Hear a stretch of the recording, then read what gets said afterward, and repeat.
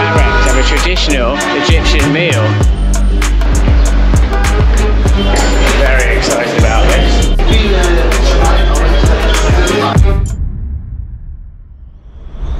So we've come to Abou Tarek in central Cairo to have Koshari, which literally translates as food of the rights of the gods. And it's one of Egypt's most popular dishes. Traditionally, a lot of like labourers and workers will have it. It's a really sort of carb-rich meal to sort of get you through the day. And a lot of them will actually have it for breakfast. It's made by mixing rice with pasta and lentils, but also then it has like tomato sauce on it, and also then like garlic vinegar and little kind of fried onion shavings as well. Here it is. Thank you, sir. Are you okay? Sure. Spicy? No. No spicy? Okay. Very good. Lemon. Garlic vinegar. Garlic vinegar, yeah. Wow. Fried onion. Yeah. And chickpeas. Yummy, yummy, yummy, yummy, yummy. Bon appetit. Thank you. For him, spicy. Yeah, for me, spicy. This one? Yes. One of the favourites of Egypt, yes? Yeah. Koshari. Yeah, Koshari. Thank you, sir. Thank you very much. And the chickpeas. Yummy, yummy, yummy, yummy. Yummy, yummy, yummy, yummy, yummy. Bon appetit. First bite. I remember my first Koshari. Let me get you. Oh.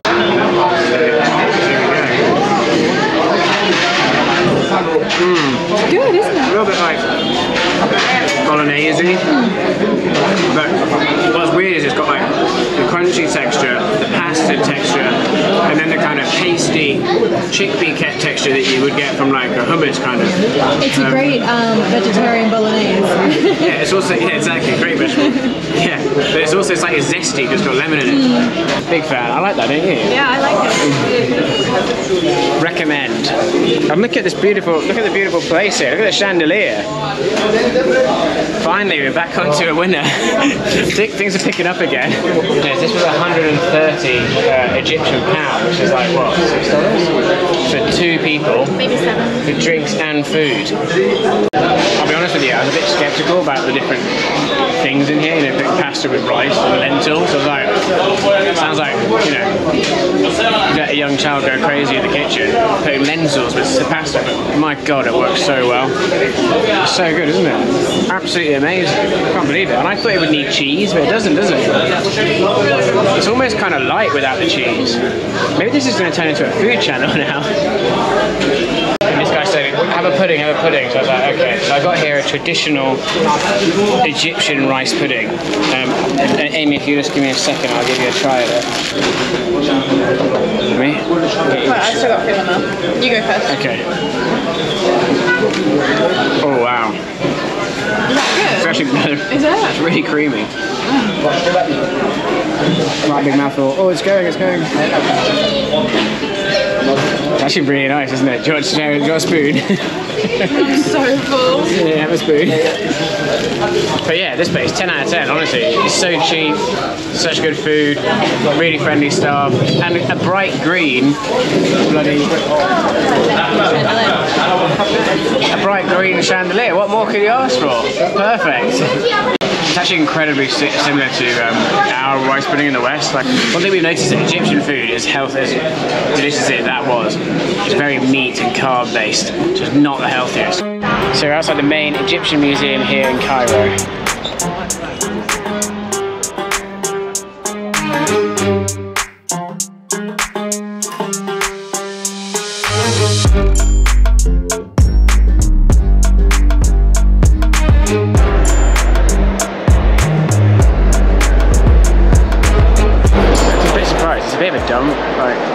The top's like so, it's all just like really dusty. That's like really dusty. The roof's like horrible. Like, it makes you realise how nice the British museums are. Like, it's just not very well looked after, is it? It's a shame because they've obviously got awesome things here, but Everything's just covered with a layer of and dust. there's lots of like construction equipment around. Things are being moved around. A lot of the things don't have English labels. Things are in just storage up here. I just can't believe how dusty it all is. So Amy's just said, "This is Ramses II." Why would you say that? It's like him. She's the same size as him. I thought that's what you were saying because she's the same size as him.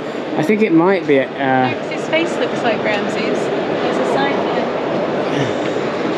I think it is Ramses II. Is it? No. No. Amenhotep III. We'll cut all that.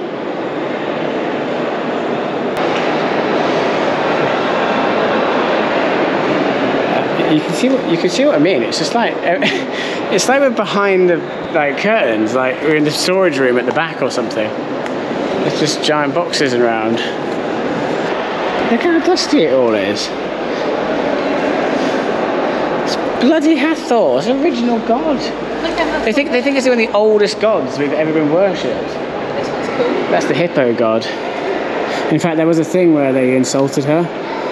And that actually led to part of the reason. Here you go, I'll tell the camera. Part of the reason that the Hyksos were overruled by the Egyptians, by Thebes, was because they insulted. They made an insult to this god. I can't remember the name of the hippo god, which really riled them up and helped them sort of collectively start to make a move against the Hyksos.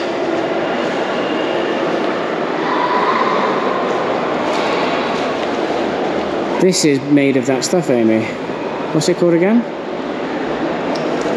Alabaster? Alabaster. Well done. Smart. Is that right? Yeah, I think so. Alabaster being mined near the Valley of the Kings. Whether or not that was from there, I don't know, but Amy's just said, "This is cool," pointing at this stone.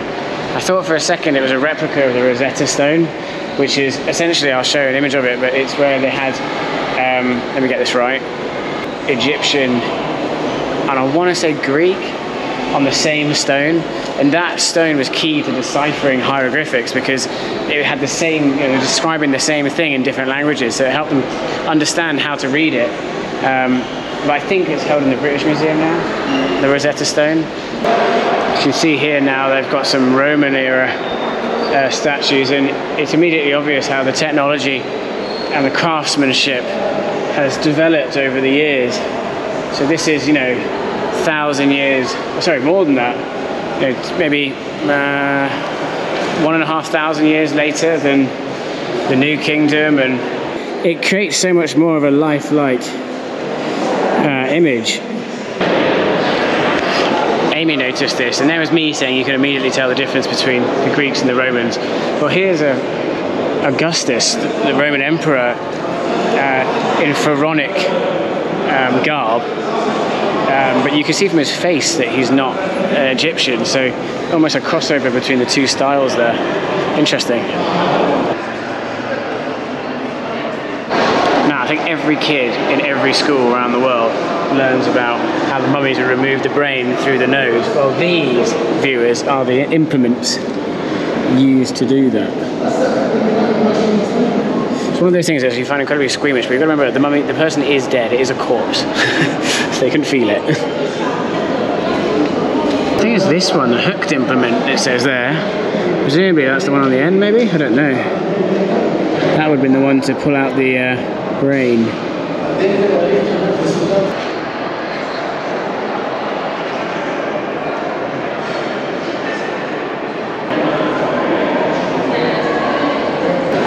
I'm always a massive fan of things like this because it just creates a real human element and sort of makes it real when you see things like people's shoes. Like, for example, in the Imperial War Museum in London, they have all the shoes from the Holocaust all just, you know, piled up, and it really brings home, you know, the tragic, genocide that took place. And it's similar to this, I don't know why, but always these personal items like shoes, it just drives home that these were real people. There's someone's bloody shoes here. Well, we've seen what the normal people wore, but then we managed to find these. And these are the Yeezys of their day. Is that right? Yeezys? Yeezys. Yeezys. I said Yeezys. They're the Yeezys of the ancient Egyptian world. See? I'm so down with the kids. Typical Egypt. The one thing you come here to look for and take a photo of is Tutankhamun. You're not allowed to take a photo or video of him. I can't give you Tutankhamun, but I can give you his chair. Is that as good? Not the best. I probably shouldn't say it too loudly because we're supposed to leave past security. So I wasn't able to do this outside of this museum because there's so many suspicious people here, and the police are so suspicious of tourists and treat us a bit like criminals, and these arbitrary rules, they really bother me. And for example, like the museum, we weren't allowed to we paid to get in, and then you're not allowed to take a photo of Tutankhamun, which is like the entire reason I went in there. I just wanted to show you the sarcophagus of Tutankhamun because obviously, you know, we visited his tomb, but it just wasn't possible. They said no photos, no photos. People get really nasty, quite confrontational if you know, even try and take a photo when, you know, we didn't try, but some guy in there tried to take a photo of Tutankhamun, and they're literally going through his phone in the museum, 3 police officers. I watched it happen, it's just nuts. Wow. Thank you, shukran. Thank you. So he did have your good apples. He just gave us some free bread, so I just gave him a 20. Nice guy.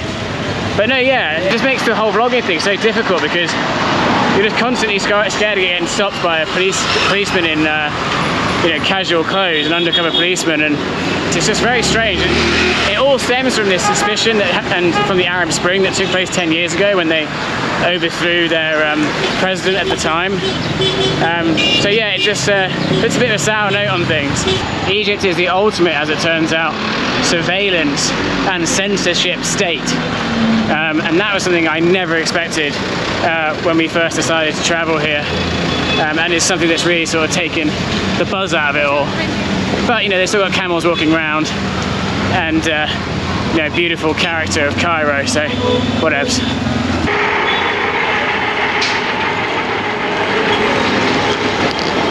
So we've got some supplies, mainly giant watermelon, which is very welcome in 35-degree heat.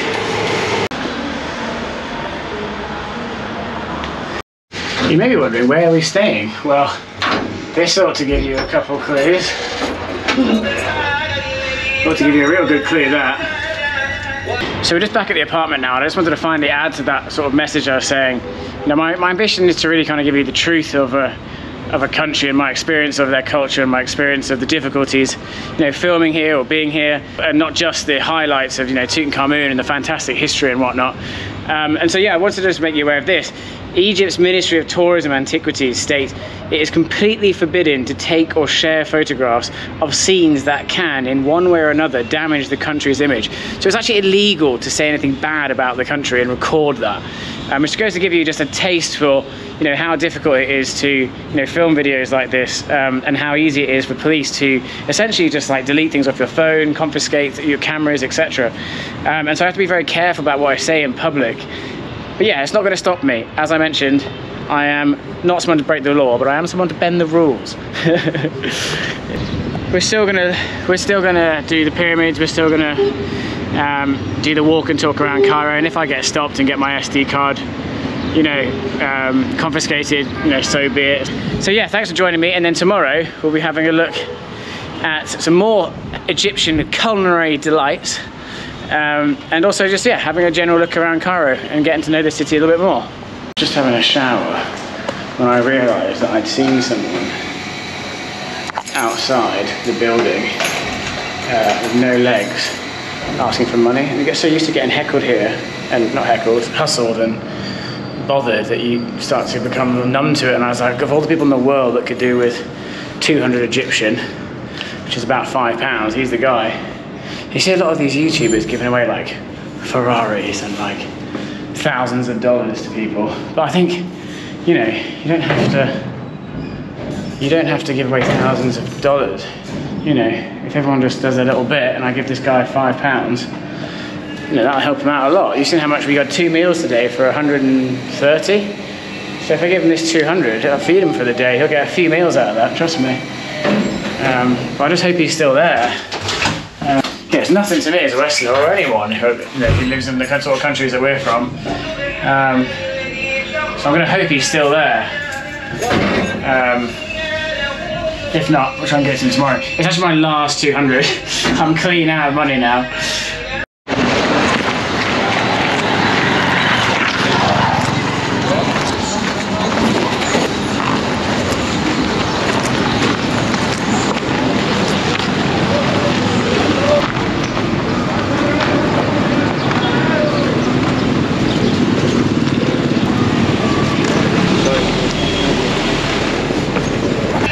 Now I'm bloody wondering if it was wrong of me to actually film it. Is that bad? I don't know. I guess I'm just trying to encourage people to do the same when they travel. You know, in any country there are people who are disabled. It's a difficult life, but I think particularly in a country with a GDP per capita of like 3,000 US dollars, I'm assuming, you know, life is even harder to be disabled out here than it is, you know, in a wealthier country. So I don't know. Is it okay just to film him and show people on YouTube? You know, give a $5 to the homeless guy with no legs? I don't know. I guess I can't do what I'm doing wrong these days.